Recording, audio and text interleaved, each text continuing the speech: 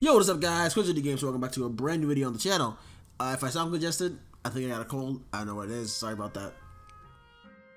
But anyways, we're back with a brand new video on the channel.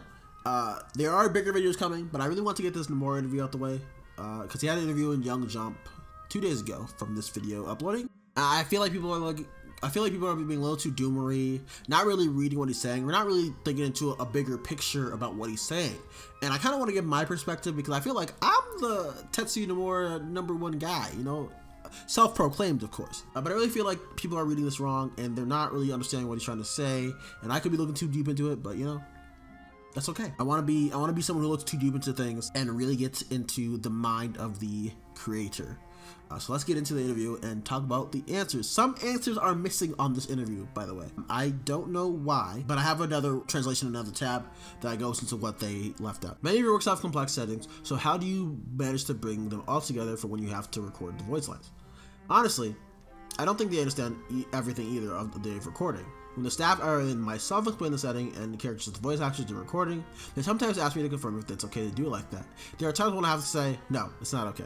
But there's no way around it, because I'm the one who understands the parts of the characters that haven't been drawn. So I'm the only one who could think about the complex story and all the different directions that it could go. On the other hand, I also actually encourage the staff to question and point things out to me. So what I like about this is that it really shows how much of an auteur he is.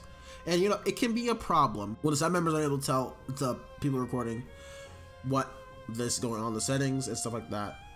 But it's really cool that he has this all in his head. Or in the next question, he has it in a book. And he has so much in-depth world that he's written down, and characters and settings and their life and stuff like that, and the stories he wants to tell. And it really shows how much of a creative he is. And I really, really like that. And I think that's why he's one of the best creators out there right now, because he goes into the smaller details that people just aren't going to get unless they go to him. And it's really cool that he's able to do that, because his interpretation, or not interpretation, what he's trying to say is precise and to a point. You know, obviously a lot of creators are like that, but I feel like a lot of artists, specifically, there's a specific type of artist that he is that really, really is able to go in depth with that stuff. Is there something like a setting reference book? I have some things that I personally write down to remember, including periods that are not depicted. So I assume like in the past or flashback stuff that, you know, would develop those characters, but that well, not develop, but explain more about those characters that aren't put into the games, that he has down, and their footsteps leading to them, you know, footsteps to lead to where they are as people currently and their future selves. So you don't share that information? Of course not. I do that to myself.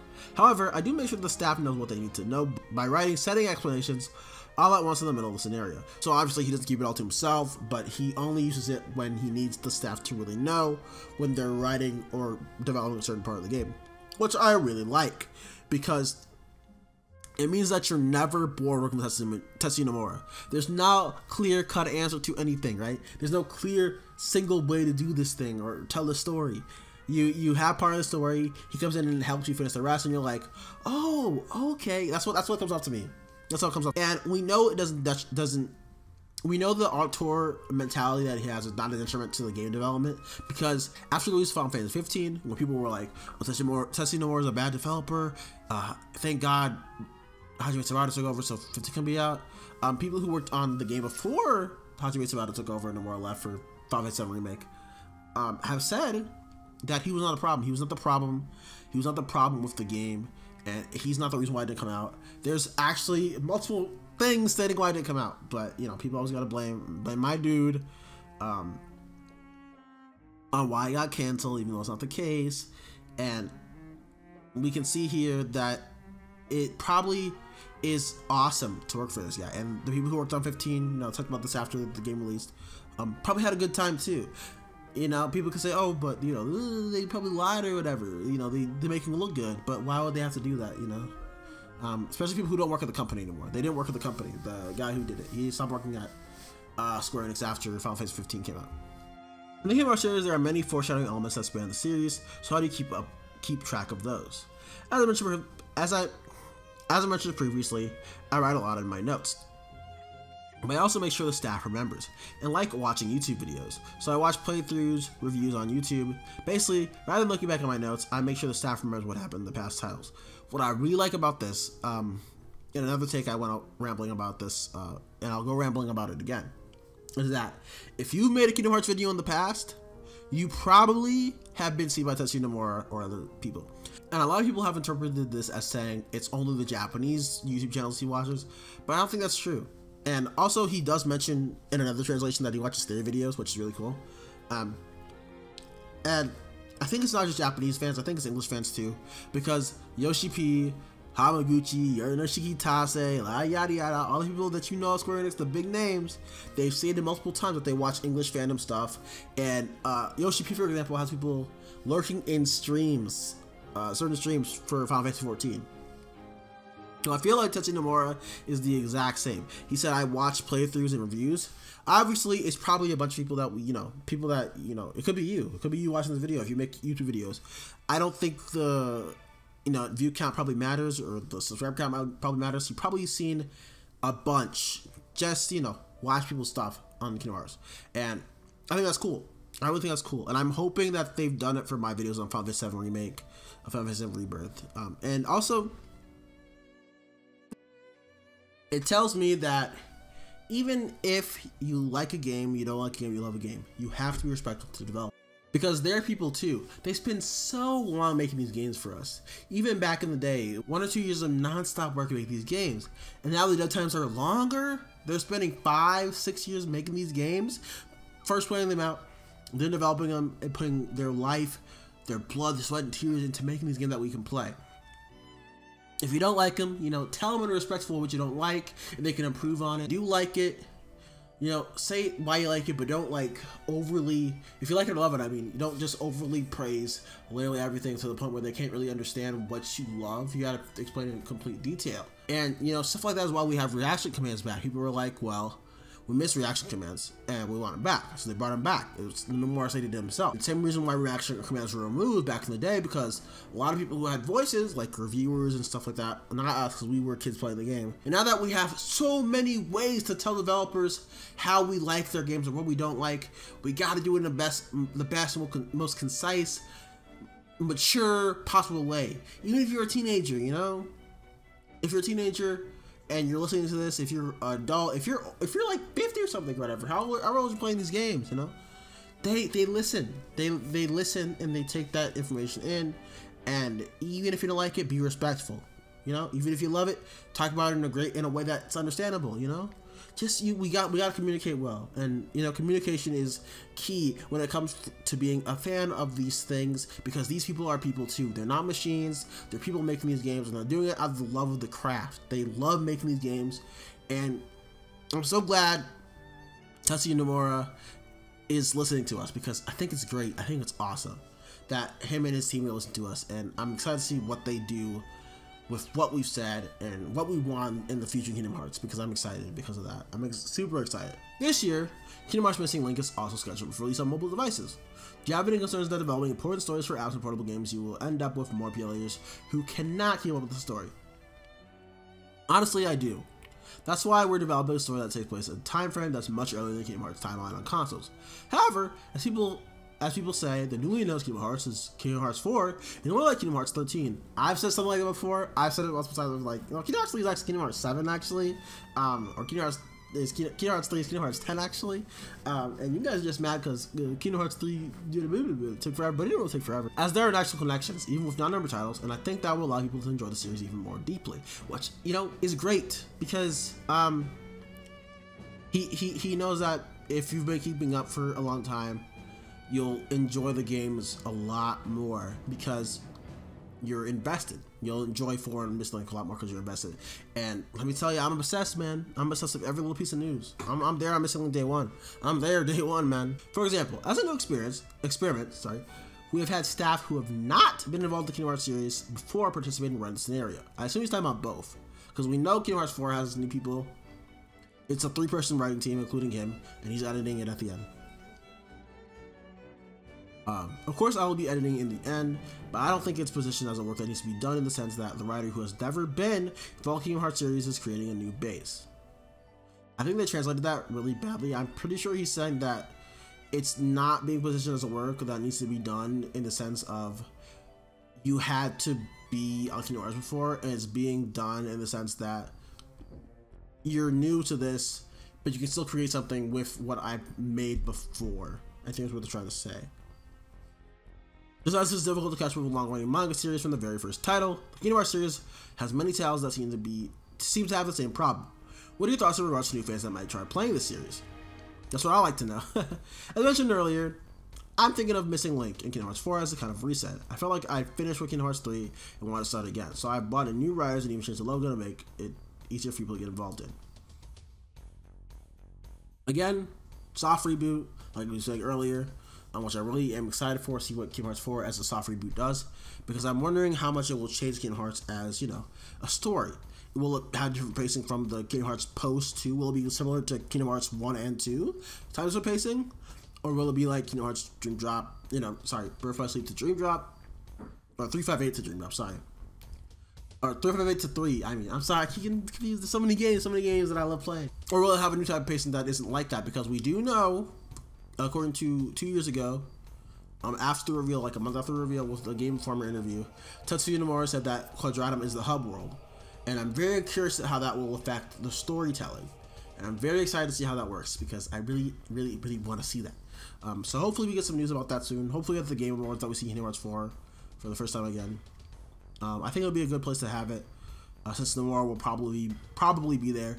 And Jeff, my man Keeley, visited Square Enix Japan this summer, and I assume it had to do with Final Fantasy VII Rebirth, but also I'm thinking Kingdom Hearts 4. I really am. Okay, these two were not on the Cage Insider or Cage 13. These two were not on the Cage 13 website, so I'm going to a different website to get these translations. So here we go. So that's what the logo change meant. Those who know the Kingdom Hearts 3 ending, this is Nomura, will understand that the reason the story ended like that was to reset the story up to that point. So 4 should be easier to get into than the previous games. I think that if people who like Kingdom Hearts touch it, they'll feel like, oh, this is it.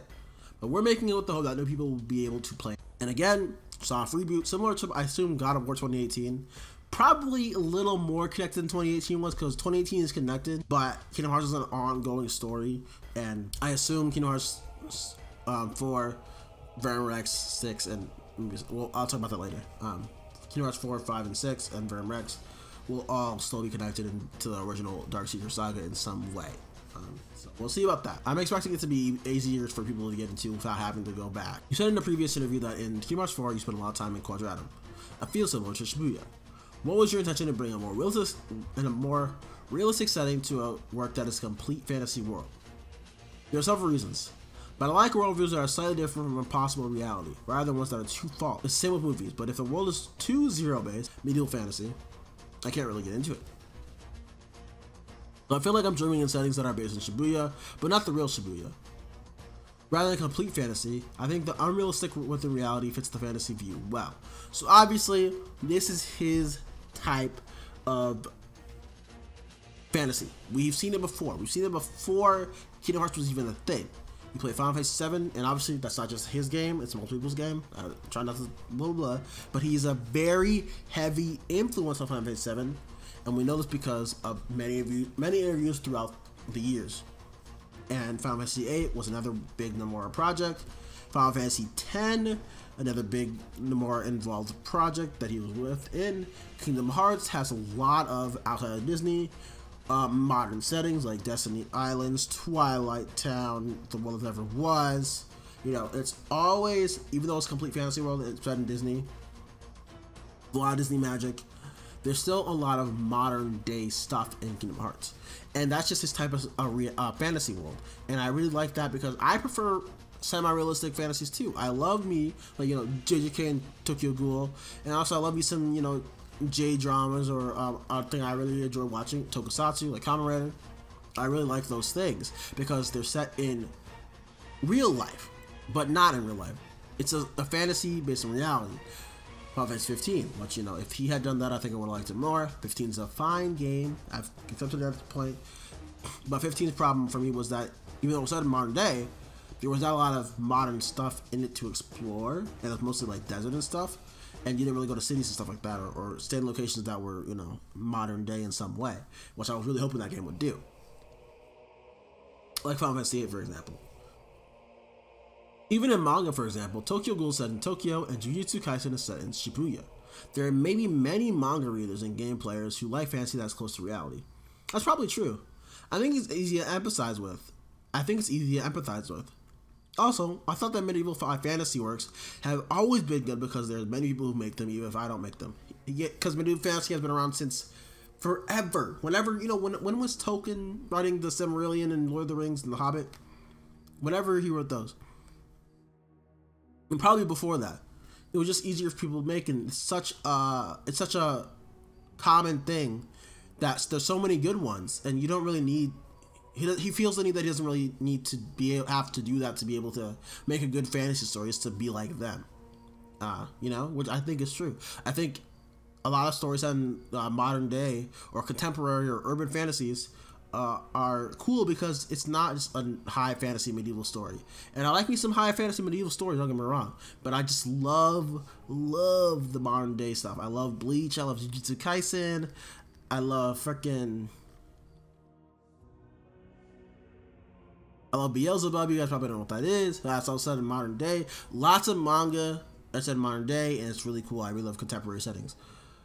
I released a work in Shibuya called The World is Wonderful, aka The World Ends With You, in 2007. And recently a lot of works set in Shibuya have been released. Everyone has come to Shibuya. It seems like everyone has come to Shibuya, which I really like because it feels like he's saying I was like one of the first ones, guys. I was like, I was here first. You know what I mean? I was one of the pioneers. Obviously, he wasn't the pioneer, but you know, I'm gonna let him have it because that's my boy. That's my goat. He's him, man. I'm letting him have that one. I'm letting him have that one for sure. At the beginning of Kingdom Hearts, there's a monologue that goes, I've been having these weird thoughts lately. Like, is any of it real or not? What does that mean? So in another interview, he mentions that he plans every game 2 games ahead from when he releases game. So, but the phrase, I've been having these weird thoughts lately, has been a thing that he's wanted to use in a meaningful way since the very beginning. And Quadratum didn't exist at the time, but Quadratum is the idea that involves those words that he's been able to use, that he's going to use, that he's been preparing for since 20 years ago, which I think is really cool. I think that it probably was going to use Insomnia in some way before, you know, he lost versus 13, and now Quadratum is the replacement. He says there is no connection, but I think there was. There was, but not anymore, in my opinion. So, you know. So it was actually a foreshadowing that took 20 years. Then you see a future where the Kingdom Hearts series will be completed. If it isn't a dream, then I only have a few years left until I retire. And it's looking like, will I retire or will I finish the series first? However, I'm making Kingdom Hearts 4 with the intention of it being the story that leads to the conclusion of the series of Kingdom Hearts. So, a lot of people are taking this as a bad thing, but I want to give a different perspective. Well, 2. If he finishes it before he retires, I'll be happy. I'll be happy about that. That's my only hope. But also, I don't think he'll retire. I think he's like a Sakaguchi or a Hayao Miyazaki, where they create. They say they retire, but they continue to create. And you know, your opinion on this later stuff, you know, like The Boy and the Heron or Fantasian, you know, your opinion on them may vary. I don't really like The Boy and the Heron, but I think Fantasian is pretty cool.